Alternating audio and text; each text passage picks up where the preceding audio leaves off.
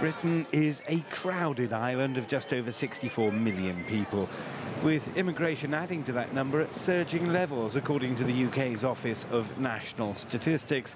The government claims the European Union's freedom of movement rules.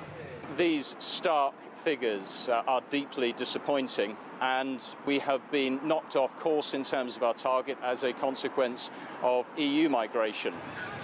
Opinion polls do suggest that immigration is a matter of high concern for the people in Britain. However, it's not a matter of simply rejecting all immigration.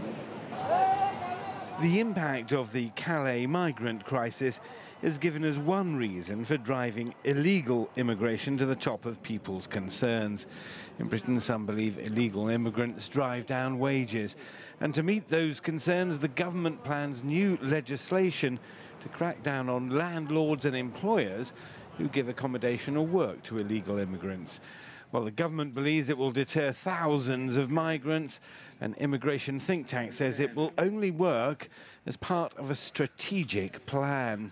We don't know whether this is going to be effective. We don't know whether this will work. I think in some respects it will be seen as popular in that it does focus on illegal immigration, which is a public concern.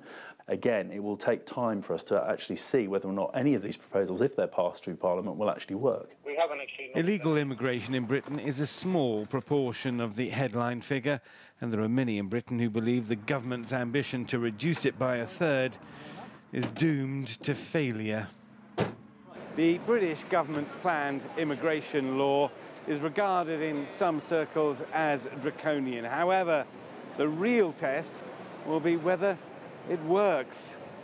Richard Bestic, CCTV, Piccadilly Circus, London.